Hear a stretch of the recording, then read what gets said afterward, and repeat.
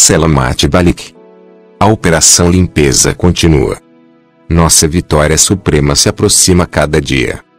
A maioria das principais bases e fortalezas da Cabala foi totalmente destruída. Nossa lista de tensões cresce mais a cada minuto. Enquanto isso, o plano pressiona para a implementação da nova república, capacitando nossos aliados para finalmente assumirem a corporação do ZOA. A RV continua a se expandir e seguir em frente. Nossos aliados estão descobrindo quão fraca a Cabala se tornou. Seus poucos pontos fortes restantes diminuem a cada dia. A prosperidade há muito tempo prometida está, sistematicamente, se aproximando da data de entrega. Um momento muito auspicioso, quando as bases serão estabelecidas para uma nova realidade e uma era dourada. Nossa missão está baseada na realização de uma série de diretrizes celestiais. Esses decretos foram emitidos para ajudar o retorno da humanidade, no tempo divino e certo, ao seu status anterior, como humanos galácticos inteiramente conscientes. É vital criar um novo reino, livre dos obstáculos inventados pela implacável intromissão da Cabala desonesta e seus muitos capangas. No passado, muitos dos nossos diversos grupos de aliados trabalhavam separadamente, de modo que seus esforços eram desarticulados. Com o nosso apoio, estão aprendendo sobre dinâmica fluida de grupo, que ajudou a tornar os diferentes grupos da luz agrupados numa força irrefreável. Essa força cada vez maior irá liberar a luz para criar inúmeras formas de derrotar as trevas. Seus esforços colaborativos estão provando ser o golpe de nocaute que pode esmagar a escuridão. Na medida em que a luz cresce, a escuridão encolhe. Agora vocês balançam a beira da divulgação, anunciando uma era dourada de paz inimaginável, e o alvorecer da prosperidade ilimitada. A velha realidade está diminuindo, e em seu lugar, um novo e glorioso mundo está sendo firmemente estabelecido. Aleluia! Aleluia! Possuímos uma dinâmica em constante expansão, cujo impulso não pode ser negado, e que as trevas percebem, e estão conscientes disso. A Cabala sabe que seu tempo está chegando ao fim. Muitas das facções perversas em seu planeta se renderam e negociaram acordos de cooperação. Ainda resta uma camarilha obstinada que se recusa a se render, e que está resolvida a lutar e causar estragos, seu amargo final. Isso é lamentável, pois cria apenas confusão e dúvidas nas mentes e corações dos trabalhadores da luz, onde nada disso deveria existir. No entanto, as forças da luz estão crescendo, em números, e estão unidas, com uma mente, uma mentalidade semelhante em seus propósitos sagrados. Nada nem ninguém pode evitar que Gaia e todo o seu povo venha experimentar essa expansão de consciência. A próxima fase, etapa em nossas estratégias, está prestes a ser revelada. A dinâmica dos fluidos está reunindo muito dos diversos grupos que, até recentemente, não eram aliados.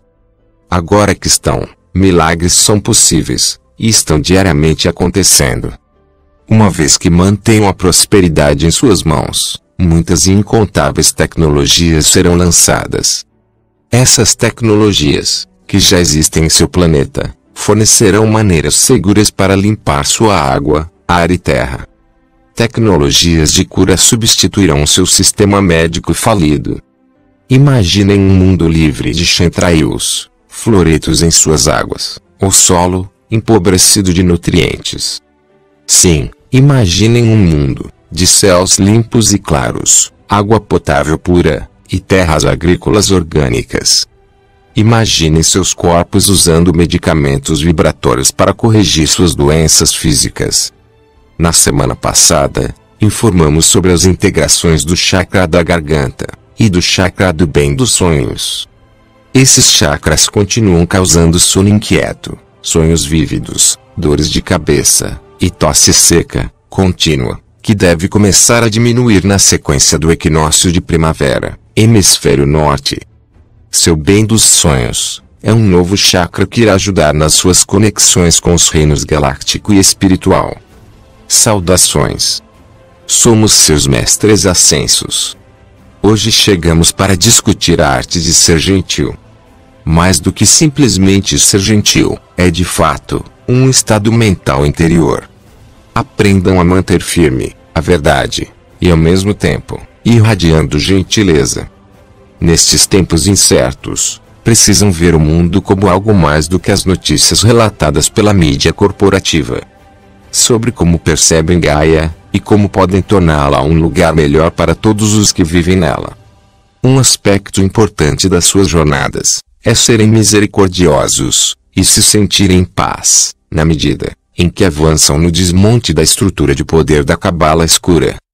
Em seus ritmos de vida, sempre em mudança, devem aprender a aplicar graça, abstendo-se de uma resposta estritamente emocional. Ser gentil, portanto, torna-se a chave, porque dá o tom daquilo que veem, o dizem, e como respondem à realidade que criaram para si mesmos. A chave para serem gentis é se manterem sãos e centrados num mundo caótico e desequilibrado. É importante entender o ambiente, sempre em mudança, que os rodeia. O discernimento, também, é a base para manter o amor em seus corações. Cada um é como uma borboleta capturada nos ventos da mudança. Neste rápido redemoinho, estão ideias nascidas e coalescidas. Uma vez que o grande número de cenários que bombardeiam suas consciências podem facilmente causar confusão e dúvida, incentivamos a vocês, na aplicação das artes do discernimento e gentileza, em seus assuntos diários. Essas qualidades que podem libertá-los de ansiedades, e fornecem respostas aos problemas que enfrentarão ao criarem suas novas realidades. Cada um de vocês é uma alegria para nossos corações coletivos. Percebemos o quanto longe chegaram nas 2 últimas décadas. Estão numa estrada para o sucesso, que irá lhes trazer o retorno da plena consciência. Portanto, sentimos ser prudente informá-los sobre essas mudanças, e lhes pedir para continuarem em frente, concentrar, e usarem suas visualizações para acelerar os seus progressos.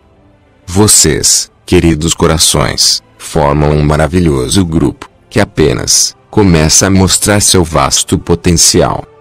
As próximas grandes séries de mudanças dos céus irão acelerar ainda mais suas habilidades mentais e emocionais.